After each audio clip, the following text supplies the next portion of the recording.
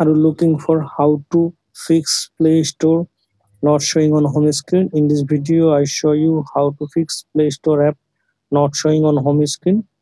For solving this problem, go to settings, then go to apps, then go to see all apps, then tap on three dot menu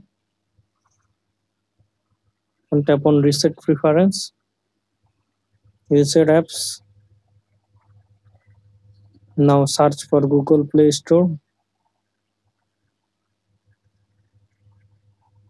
tap on Google Play Store, tap on enable.